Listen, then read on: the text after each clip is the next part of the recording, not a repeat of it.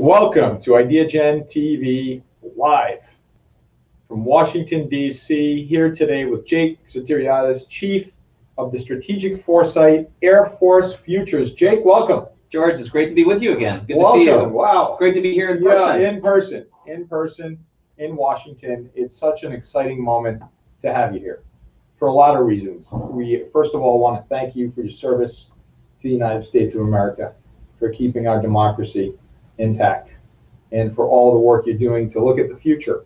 That's what we'll be talking about today, the future. And so you have a very unique job. You're a global futurist. Jake, what inspired you? What inspired you to become a global futurist? That's a great question, George, and thank you for asking. And again, it's such a pleasure to be with you all. To be honest, a lot of it lies in my love of history. Sometimes we like to say that futurists are closet historians because they like to make the connections of history, the lessons of history, the insights from the past, to be able to understand what's different today and what will be different about tomorrow. And so we can do that by innovating from the future. And so my background in military intelligence, working with things like unmanned aerial vehicles and traditional intelligence functions and a lot of strategic analysis portfolios here in Washington at the Pentagon, I think all really were critical in sort of building that up. And then I had an opportunity to study at the University of Hawaii. And for the folks who are listening, they may not know, but University of Hawaii is really one of the global leaders in strategic foresight or future studies. And so I had a chance to be a research fellow there at the Research Center for Future Studies. And so when I came back to Washington, it was just sort of a natural connection to be able to bring that capability to the Air Force. And so it's almost if you will, maybe an entrepreneur type move that we were able to do because the capability we brought to the table didn't exist before 2019. Incredible. And so doing that, I think, really set us in a good place for when the pandemic hit in 2020.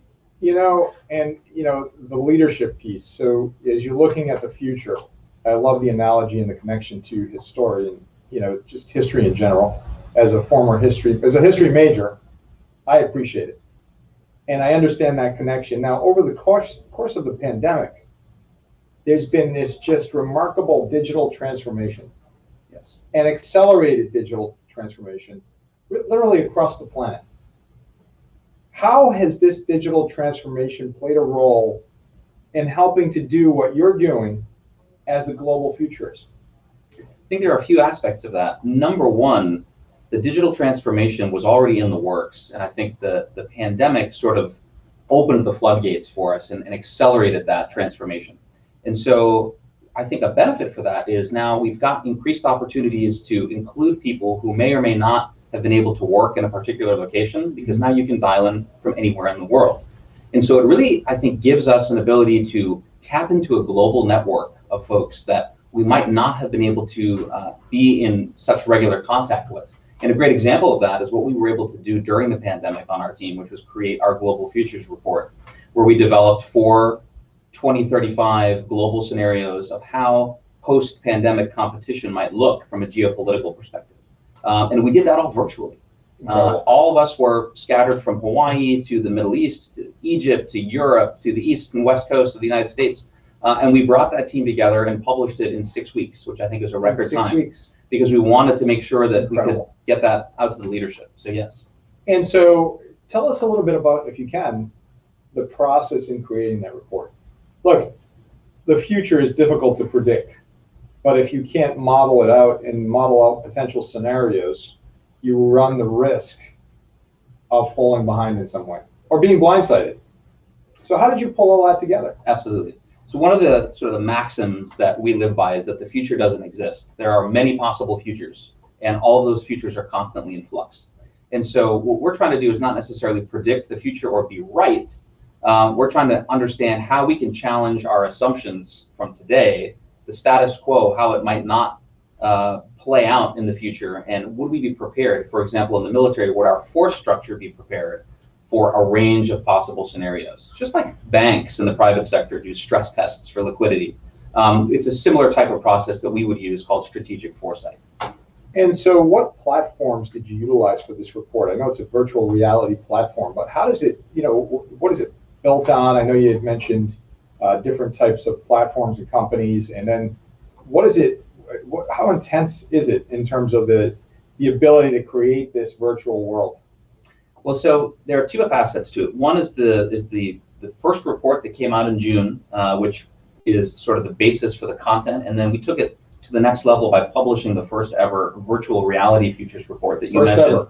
First ever. It's the first time that there's been a report with future scenarios put into virtual reality for a military service. So when you say that, when you say in virtual reality, you're actually wearing the Yes. virtual reality headset, HoloLens? Yeah, so in this case, we're using Oculus. But I mean, the sort of the platform really is, not the main feature of it. It's the the content and the fact that we were able to bring together those scenarios in this immersive experience that really lets the audience, lets decision makers step into that world. And so it changes the way people consume information and how leaders will make decisions in the future. Well, and I would imagine, we speak daily to global leaders and luminaries like yourself. And what we find is that the most prepared leaders have access to data and information. And they can see trends. And that's what we're talking about with global foresight, right? Strategic foresight is the ability to model out different scenarios.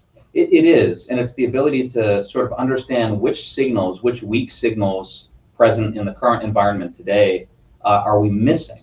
And those weak signals together start forming trends, and then we start doing sort of a visualization of all those emerging trends. We can start building out scenarios and understanding what we might be missing. I think that's the value proposition. Is what are we not seeing?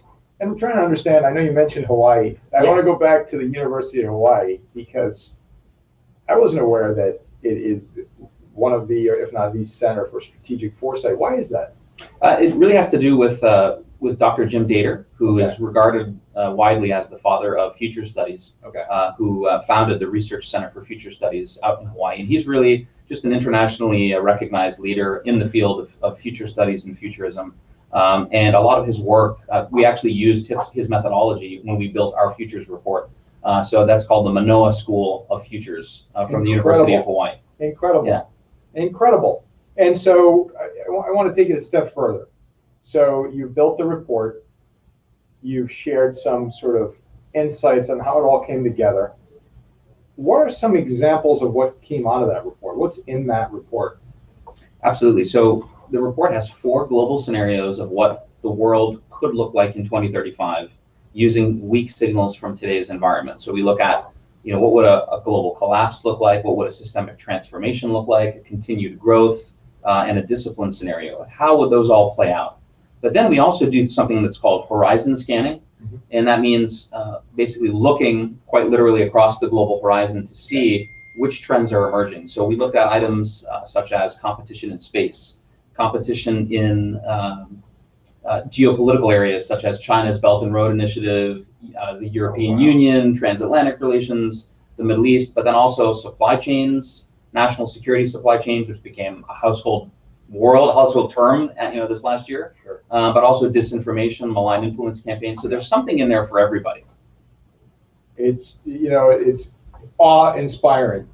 You're sitting, you've got line of sight, a very unique line of sight. You're leading this effort up for the United States Air Force. No small task. How do you wake up in the morning and say, my gosh, I'm gonna model out the future? You said the future does not exist. But you're creating these scenarios. Are you confident that you're catching all of these scenarios? Well, I would say, George, that again, what we're trying to do is we're not trying to be right, but what we're trying to do is say when we're talking about something as important and critical as our national security, how can we use this methodology to make our strategic planning better, more effective? How do we avoid the mistakes of the past? And ultimately, how do we build our aspirational futures? What do we want the future to look like? Because ultimately that comes from building and strategically planning things so that you can actually arrive where you want to. And this summit, where this is broadcast as well, is focused on AI, cloud, Absolutely. AI, and innovation, everything that you're working on. How does AI come into play with everything that you're doing? And do you have concerns? Are you excited? I mean, what's the pulse of the Air Force right now on AI? Where are we on this thing? I mean, I think there's just an immense amount of excitement at the potential that Sure. is going to be unleashed. I think not only in this time period we're living, but moving into the future. And what that's going to do, I think the kind of questions that we want to think about are what kinds of skill sets do we need to develop in the future?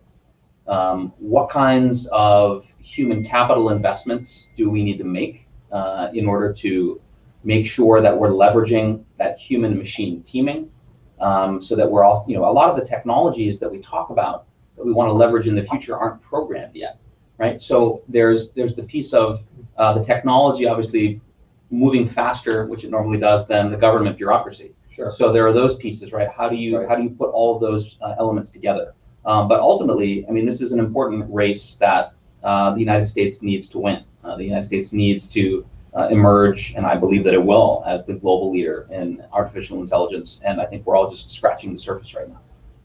That's incredible. And it's incredible to hear from you within the context of what we're talking about today. And that leads us to, do you believe the U.S. is leading in predicting futures? And if you do, why? So I do. I believe that, and again, as I say, we're not necessarily predicting the future, but I think that we're leading in strategic foresight. I think we're living a renaissance of strategic foresight. And I think that's one positive aspect of the pandemic, is that we've all been given sort of a mental reboot where we can understand how the future can truly change in an instant. That's and right. During that crisis, during that moment, is the wrong time to start thinking about the future. And so what we want to do is always have a team, a capability of qualified individuals who can bring this to the table and constantly question the status quo, constantly challenge our assumptions so that we can make sure that we future-proof our strategic plans moving forward.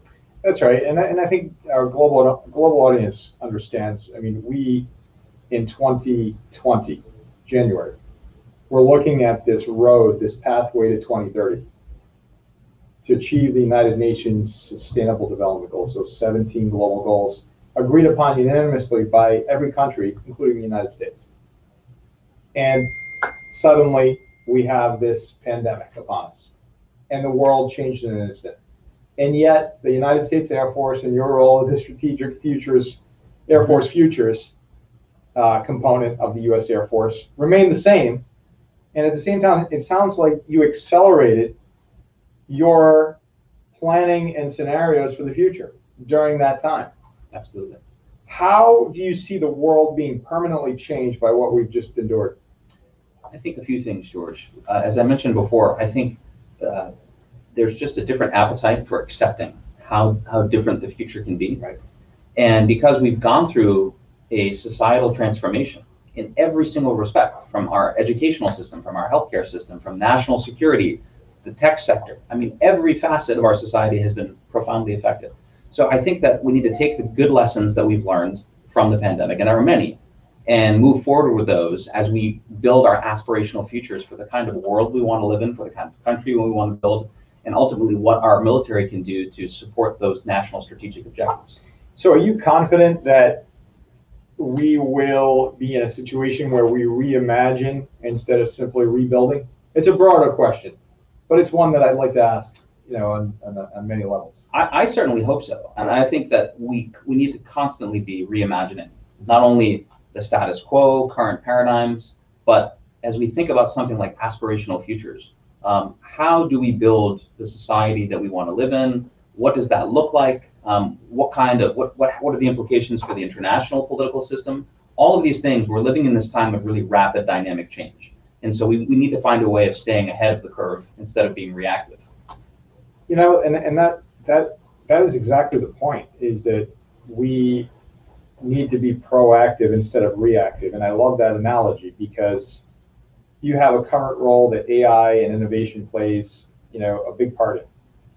And today, those two things, AI and innovation, are central to just about everything we're doing, and becoming more so each and every day.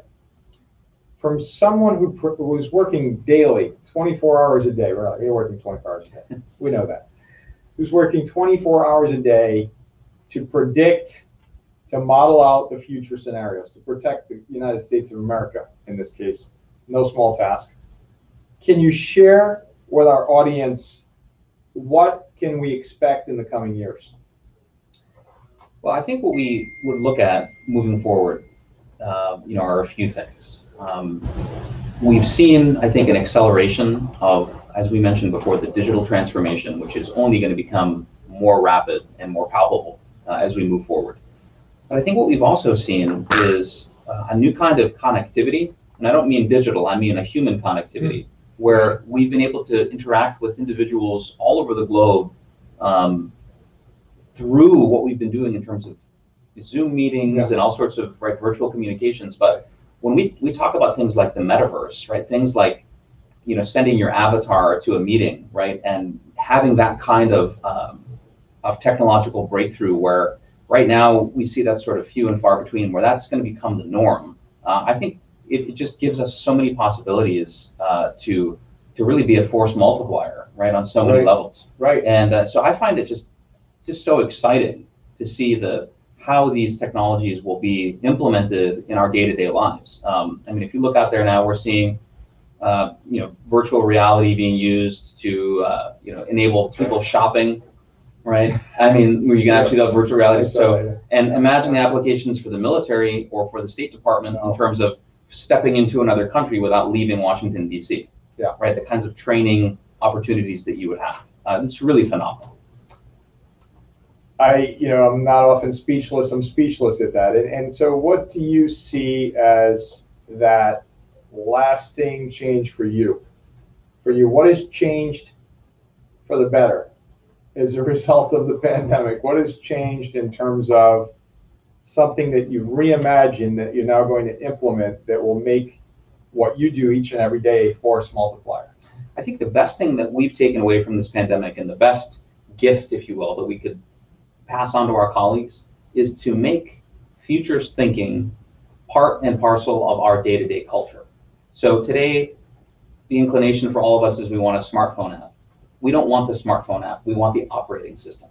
So we want an operating system, a cognitive operating system that's constantly in the background, 24 hours a day, 7 days a week, and that it's operating so naturally that we don't even know it's there. That's what we want to shift. That shift in futures thinking is our way ahead. It's just mind-blowing. It's absolutely mind-blowing, and I think that what you've shared with our global audience today is simply profound. I want to end where I started, which is to say thank you. Thank you for several things. Thank you for all the work you're doing to keep us safe here in the United States of America. Thank you for your work looking at the planet and helping to keep the planet cohesive.